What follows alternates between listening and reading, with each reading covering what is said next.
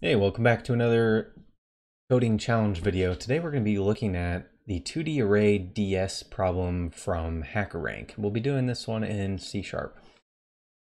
So what's going on here is we're going to be given a 6x6 array of integers, and they're telling us that this shape right here they're going to be calling an hourglass. And we're going to be calculating the sum of all of the hourglasses within the 6x6 array. So looking at this one right here and this pattern down here, our first hourglass is going to be this set of ones. So let's look at our constraints. So it says every element in the array is going to be between -9 and 9. And then they give us the indices, which is sort of weird in my opinion, but they go from 0 to 5. Basically what they're saying is the array is guaranteed to be 6x6. That's pretty important to know.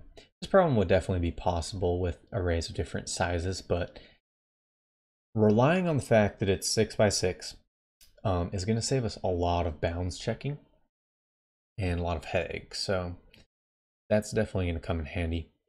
Let's look at this sample input output real quick before we get into the code, just to make sure that we are really understanding what this hourglass is doing.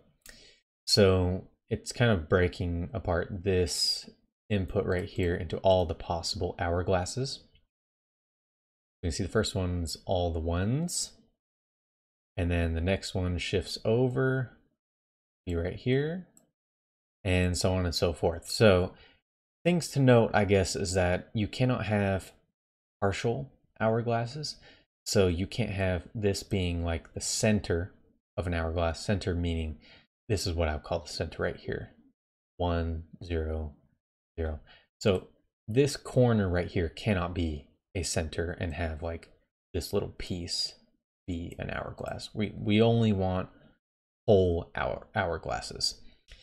That's also going to come in handy because if we kind of go off the fact that we're going to only be looking at the centers and then calculating the other value, getting the other values based off of the center, then we can save ourselves a lot of bounds checking. By bounds checking, I mean, so say we did look at this value on the edge here, which we can easily see as humans with eyeballs, we can see that that's not going to be a valid hourglass. So the computer can't easily see that. What the computer is going to have to do is say, you know, can I get the upper left value right here? And if we don't check that correctly, then it's going to throw an exception. And so to avoid even having to check, we'll just not even look at anything on that edge. We'll just pretty much say, based on how we set up our for loops, I don't want to even look at anything on the edge and consider that to be a potential center candidate. Okay, so let's get into it.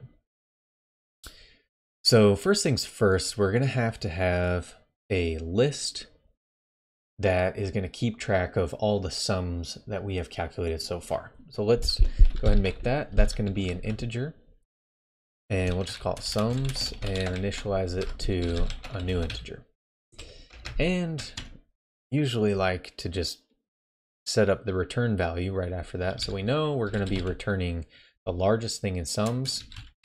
We'll just use the link call to max. And that is all we have to do with that. So now we get into the actual calculation, the actual work.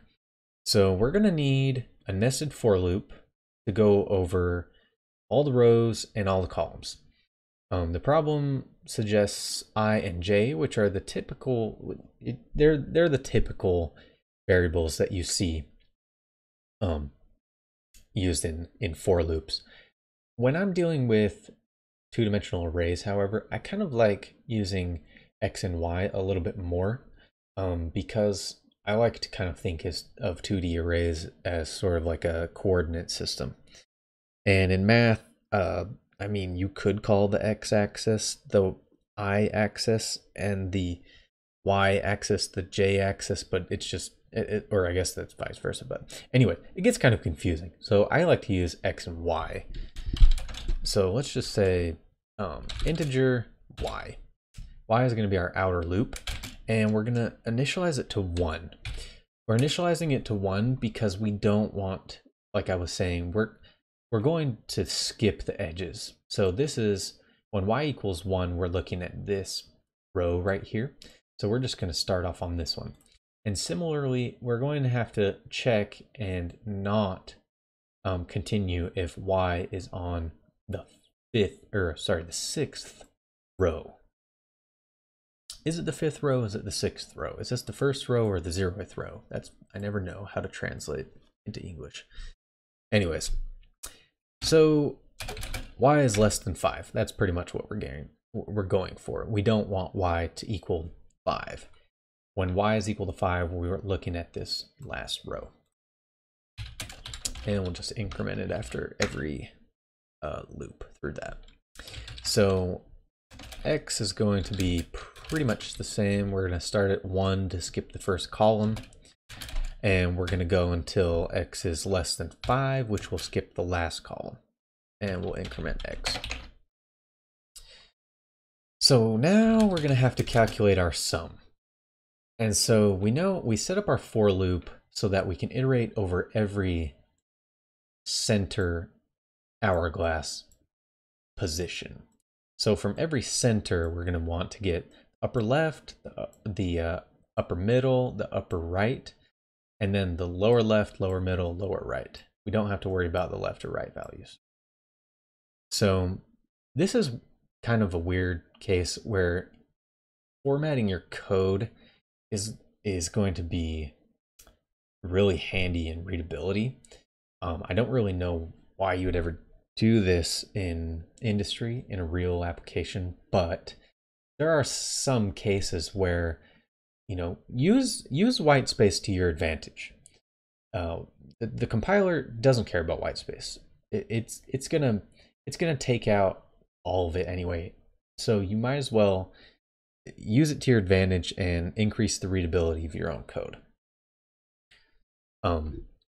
So let's start with the upper left value. How would we get that? Well, first we're going to be looking at stuff in the array. So we'll call that. And then we have kind of two coordinates, I guess, that you could kind of refer to those as. So Y is going to be first. And because Y is flipped, we're going to say Y minus 1. And usually I put spaces around these operators, but I'm not going to, and you'll see why in a second. But why is Y minus 1? Well, we have to remember that our Y axis is flipped. And by flipped, I mean in a math coordinate system, you would kind of expect Y equals 0 to be this one. And then Y equals 1, Y equals 2. Well, in programming, it's flipped. This is Y equals 0, Y equals 1, and it goes down. So if we're looking at this value, if we want to calculate the upper left, this being Y, we're going to have to say Y minus 1 to get from Y equals 1 to Y equals 0. Okay, so similarly with X, X is what you would expect, X minus 1. We expect this to be 1 and this to be 0, or sorry, this to be 1, this to be 0. And so to get from X equals 1 to X equals 0, we're just going to minus 1. All right, that was a really lengthy explanation and probably really terrible. So now we're going to want the upper middle. So we're still going to be going up a row, so we'll keep the Y minus 1, and then we're not going to be modifying X. We want straight up. And so keeping with that pattern, Y minus 1 to be on the same row, and then X will actually be, we'll add 1 to X. So now that we got our top row, let's actually utilize our white space, go on the next row and tab over and do the middle value. So array, this is the easiest one, whatever we're at, Y and X.